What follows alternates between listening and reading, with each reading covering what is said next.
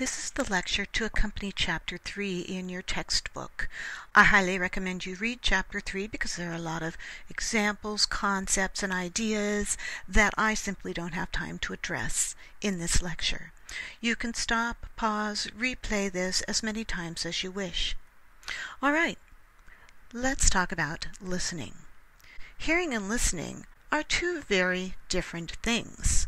Hearing is the physiological process that involves the vibration of sound waves on the eardrums and the firing of electrochemical impulses from the inner ear to the brain. So it's the physiological thing that takes place in order for you to listen.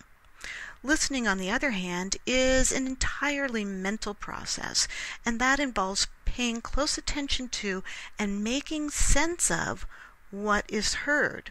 So, yes, you've been hearing all your life, but listening is a learned skill. Hearing, unless you have some kind of hearing dysfunction, is completely natural and you don't have to do anything and you can still hear. But listening is something that you really have to work on. So that is why we talk about it in our class, because you might think you're just in this class to learn to speak in front of a group, but that's not the only reason you're here.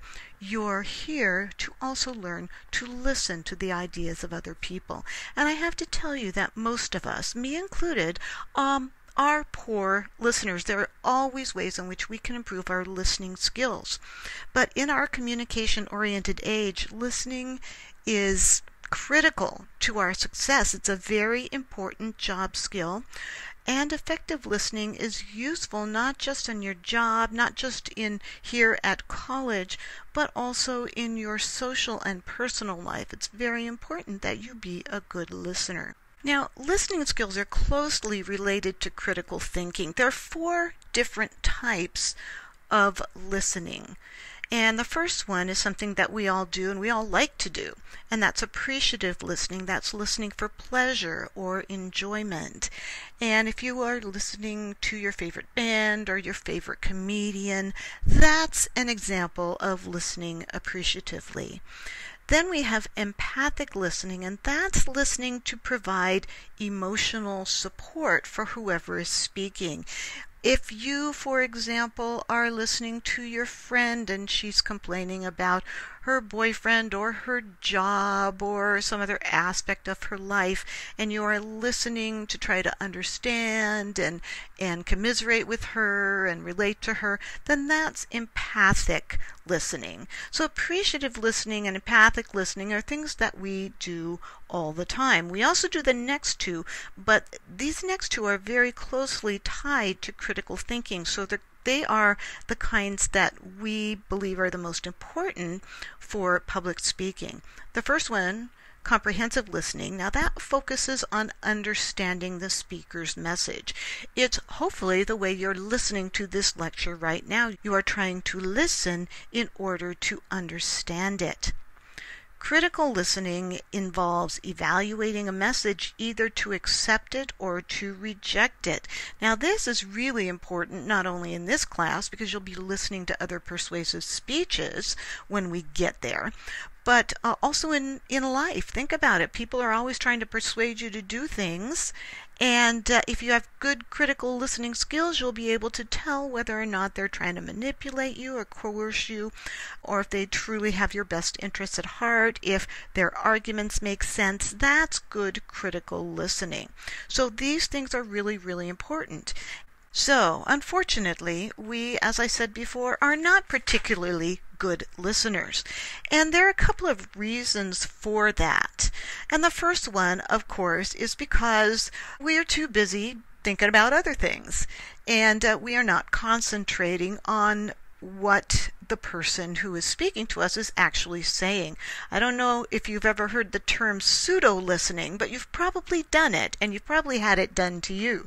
Pseudo-listening is where you act like you're paying attention, but your brain is thinking about something else. You may even be nodding and giving feedback to the person, but if they asked you what they just said, you wouldn't be able to tell them. Now, everybody can relate to that. Think about how you feel when you realize that somebody somebody else is doing that to you. It's not a very good feeling, is it? But a lot of us just simply don't concentrate on what someone is saying to us because we've got other things on our minds. There's something called spare brain time. Basically, our brains can process, up to 700 words a minute. However, most people speak at between 125 and 150 words per minute. And if we had to listen to someone speaking 700 words per minute for any length of time, our brains would get awfully tired. But for short periods of time, we can. So because people are speaking much slower than our brains are able to process, that means we have a lot of milliseconds in there for our brains to get distracted by our own thoughts. I mean, imagine if you come to class and you've just had a fight with your significant other, and that's all you can think about, and you come to class and you're trying to listen to other people speak. It's very difficult to do because your brain is thinking about this interaction that you had with your significant other, and that's all you can think about. So we have a lot of spare brain time that makes it very, very difficult for us to concentrate.